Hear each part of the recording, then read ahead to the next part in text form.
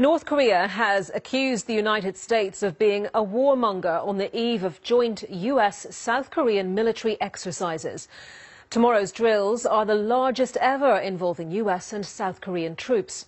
Meanwhile, President Trump's national security advisor has said the US and its allies are in a race to tackle the problem with North Korea before the reclusive state achieves its nuclear ambitions. This report from Celia Hatton. American military might on display near the Korean peninsula. Here, a rare sight. 3 U.S. aircraft carriers, so-called super carriers, brought together last month for the first time in a decade.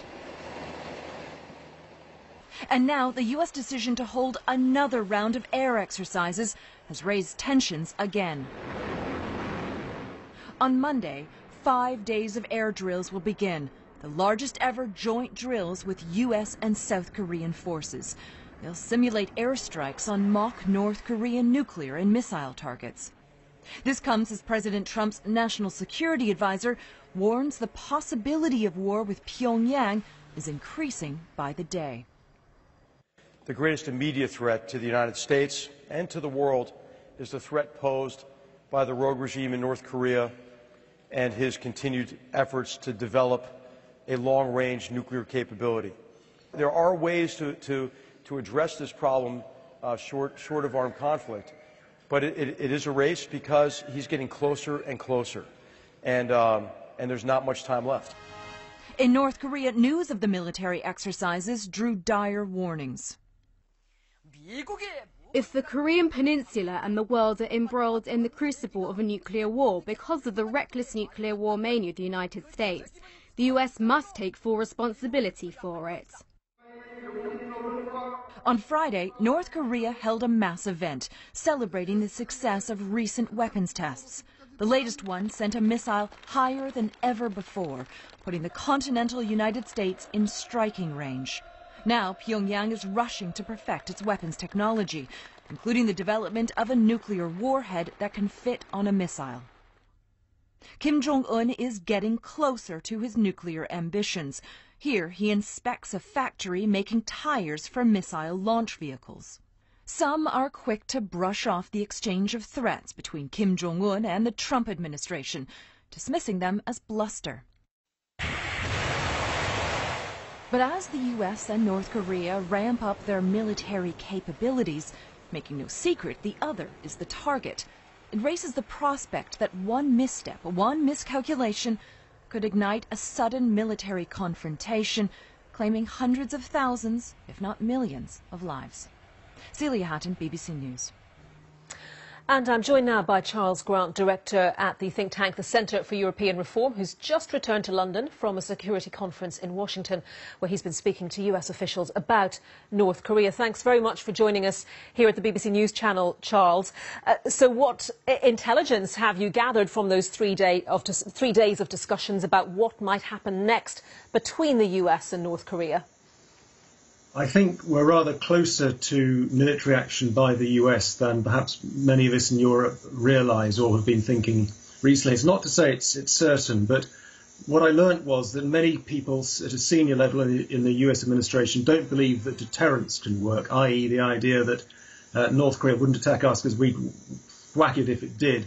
They think the nature of the regime may not be susceptible to deterrence. They are worried that now that Korean missiles can reach US cities, that there may be an attempt to sort of blackmail the US into taking its troops out of the South Korea so the whole Korean peninsula can be reunified.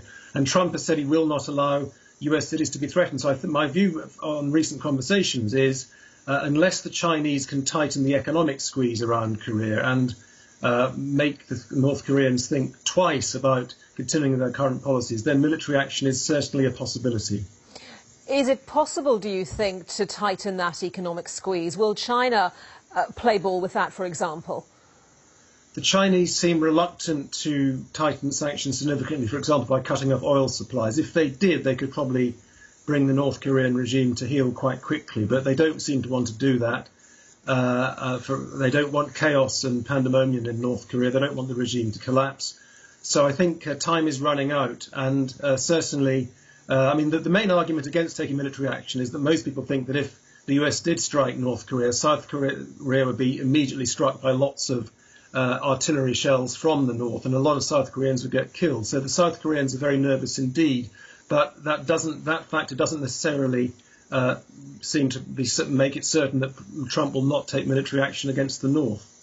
What was your sense from those 3 days of talks about how far planning for an attack by the US is advanced, and how far is planning advanced for whatever scenario might follow an attack?